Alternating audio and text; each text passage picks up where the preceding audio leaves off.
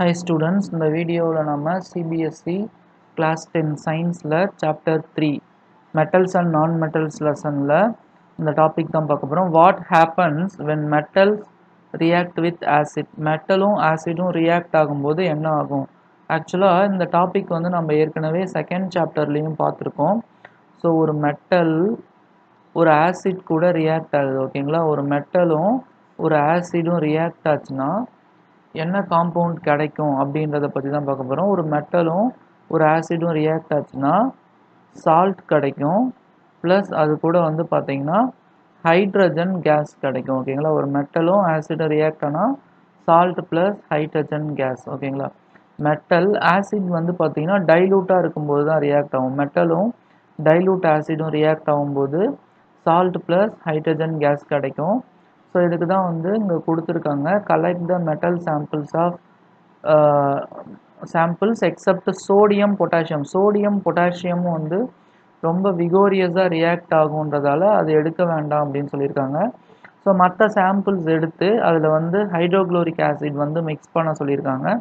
அதில் தெர்மோமீட்டர் வந்து ஃபிக்ஸ் பண்ண சொல்லியிருக்காங்க. தெர்மோமீட்டர் ஃபிக்ஸ் பண்ணிவிட்டு அதுக்கப்புறம் வந்து பார்த்திங்கன்னா அதில் வர்ற பபுள்ஸ் வந்து பார்த்திங்கன்னா அப்சர்வ் பண்ண சொல்லியிருக்காங்க, ஓகேங்களா? ஸோ இதில் வந்து எதுக்கு வந்து ஹையஸ்ட் டெம்பரேச்சர் இருக்குது அப்படின்னு கேட்டிருக்காங்க. ஸோ இதை பேஸ் பண்ணி டிக்ரீசிங் ஆர்டர் ஆஃப் ரியாக்டிவிட்டியில் என்ன பண்ண சொல்லியிருக்காங்க, எழுத சொல்லியிருக்காங்க. ஸோ அங்கே கொடுத்துருக்கிற மெட்டல்ஸ் என்னென்ன அப்படின்னா மெக்னீஷியம், அலுமினியம், ஜிங்க், அயன். இதில் மெக்னீஷியம்ன்றது வந்து பார்த்திங்கன்னா ரொம்ப விகோரஸாக ரியாக்ட் ஆகும். அதனால் மெக்னீஷியம் ஆசிட் ரியாக்ஷன் வந்து பார்த்திங்க அப்படின்னா ஹைலி எக்ஸோதெர்மிக். ஜென்ரலாக வந்து மெட்டலும் ஆசிடும் ரியாக்ட் ஆனால் அந்த ரியாக்ஷன் வந்து எக்ஸோதெர்மிக் ரியாக்ஷனாக இருக்கும்.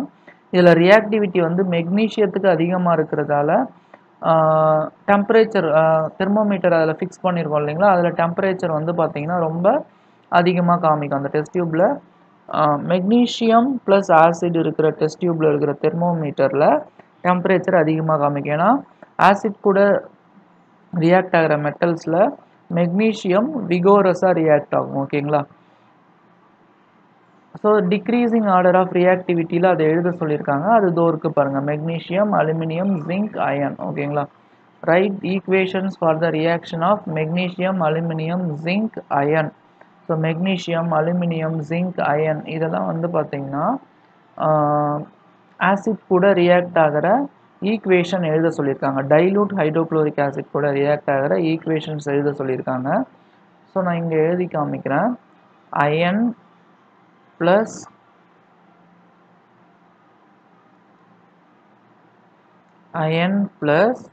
Hydrochloric acid. ஸோ இதுக்கு வந்து ஒரு சால்ட் கிடைக்கும். ஸோ அயனும் குளோரைனும் சேர்ந்து ஃபெரிக் குளோரைட் கிடைக்கும், FeCl2 ferric chloride plus hydrogen case கிடைக்கும். ஸோ இதை வந்து நம்ம பேலன்ஸ் பண்ணணும். இங்கே குளோரின் 2 இருக்குது, இங்கே குளோரின் 1 தான் இருக்குது, அப்போ இங்கே 2 போட்டுக்கோங்க. ஹைட்ரஜன் 2 அயன் 1 இருக்குது. ஸோ பேலன்ஸ் ஆகிடுச்சு.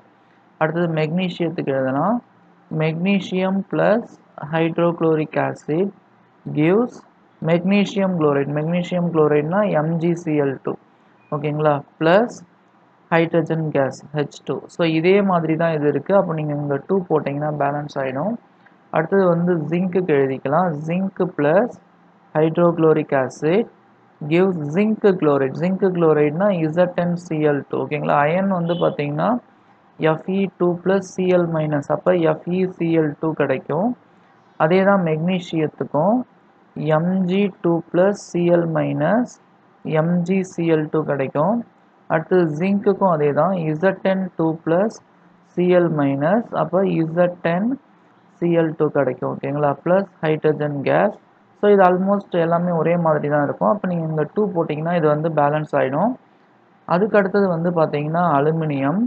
அலுமினியமும் ஹைட்ரோக்ளோரிக் ஆசிடும் ரியாக்ட் ஆச்சுன்னா அலுமினியம் வந்து பார்த்திங்கன்னா Al3+ வரும், Cl மைனஸ். அலுமினியம் குளோரைடு வந்து பார்த்திங்கன்னா AlCl3.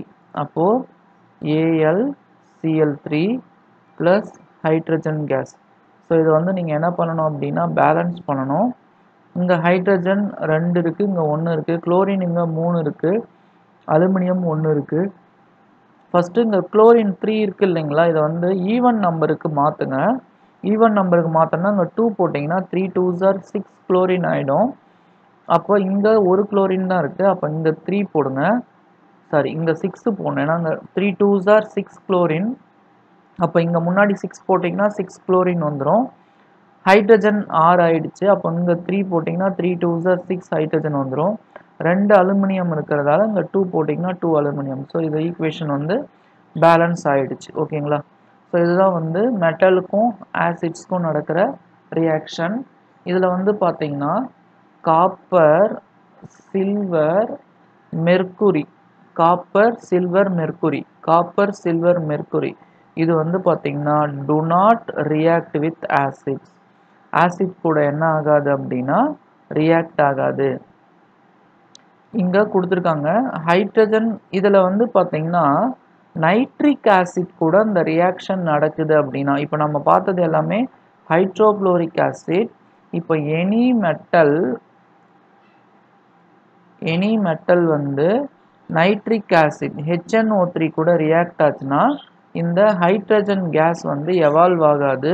ஏன் அப்படின்னா நைட்ரிக் ஆசிட்ன்றது ஒரு oxidising agent, strong oxidising agent. Nitric ஆசிட்ன்றது strong oxidising agent. அதனால என்ன பண்ணோம் அப்படின்னா இந்த ஹைட்ரஜன் கன்வர்ஷன் நடக்காம ஆக்சிடைசிங் ஏஜென்ட்ன்றதால வாட்டரா கன்வெர்ட் ஆயிடும். நைட்ரஜன் இருக்கு இல்லைங்களா, நைட்ரஜன் இதுவும் வந்து பார்த்தீங்கன்னா நைட்ரஜன் ஆக்சைட்ஸா ஆக்சிடைஸ் ஆயிடும். NO2 nitrogen di oxide, NO3 nitrogen try oxide, அந்த மாதிரி ஆக்சிடைஸ் ஆகும். அதான் கொடுத்துருக்காங்க. Hydrogen case not evolved when metal reacts with nitric acid. It is because of HNO3ன்றது strong oxidizing agent. இது H2O வந்து என்னவா ஆக்சிடைஸ் பண்ணும்னா வாட்டரா ஆக்சிடைஸ் பண்ணும். And it self reduced any nitrogen oxides. நைட்ரஜனே வந்து HNO3ல இருக்கிற நைட்ரஜனே என்ன ஆகும் அப்படின்னா நைட்ரஜன் ஆக்சைட்ஸ் தான் என்ன ஆகும், ஆக்சிடைஸ் ஆயிடும். But magnesium and manganese react with very dilute HNO3 to evolve hydrogen case. மெக்னீசியமும் மேங்கனீஸும் இது வந்து மற்ற மெட்டல்ஸ்க்கு, இதே இந்த மெட்டல்ஸுக்கு பதிலாக எக்ஸப்ஷனல் கேஸ் இருக்கு. ஓகேங்களா. மெக்னீசியம் ஆர் மேங்கனீஸ் கூட இந்த ரியாக்ஷன் HNO3 நைட்ரிக் ஆசிட் கூட இந்த ரியாக்ஷன் நடந்ததுன்னா, nitric ஆசிட்னா very dilute nitric acid கூட இந்த ரியாக்ஷன் நடந்ததுன்னா இந்த ஹைட்ரஜன் கேஸ் வந்து எவால்வ் ஆகும். மற்ற மெட்டல் கூட ஜென்ரலாக வந்து நைட்ரிக் ஆசிட் கூட மெட்டல் ரியாக்ட் ஆகுதுன்னா இந்த H2 வராது, அதுக்கு பதிலாக தான் வாட்டராக கன்வெர்ட் ஆகிடும். பட் மெக்னீசியம் மேங்கனீஸ் வந்து வெரி டைலூட் நைட்ரிக் ஆசிட் கூட ரியாக்ட் ஆகும்போது ஹைட்ரஜன் கேஸ் வந்து எவால்வ் ஆகுது. ஓகேங்களா. ஸோ இங்கே வந்து பார்த்தீங்கன்னா அந்த ரியாக்டிவிட்டி இது கொடுத்துருக்காங்க, reactivity order. In case of copper no bubbles where scene. So இந்த ஆக்டிவிட்டியில் காப்பருக்கு வந்து எந்த பபுளும் வரல அப்படின்னு சொல்லியிருக்காங்க. அப்போ காப்பர் வந்து பார்த்தீங்கன்னா does not react with hydrochloric acid. Copper வந்து ஆசிட் கூட ரியாக்ட் ஆகாது. ஸோ நெக்ஸ்ட் வந்து இங்கே அக்வாரீஜியா அப்படின்னு ஒரு கான்செப்ட் கொடுத்துருக்காங்க. அக்வாரீஜியானா அதோட லத்தீன் வேர்டு அது, அதோட மீனிங் வந்து ராயல் வாட்டர் அப்படின்னு கொடுத்துருக்காங்க. இது வந்து ஃப்ரெஷ்லி ப்ரிப்பேர்டு மிக்சர். ஃப்ரெஷ்லினா புதுசாக ப்ரிப்பேர் பண்ணணும்.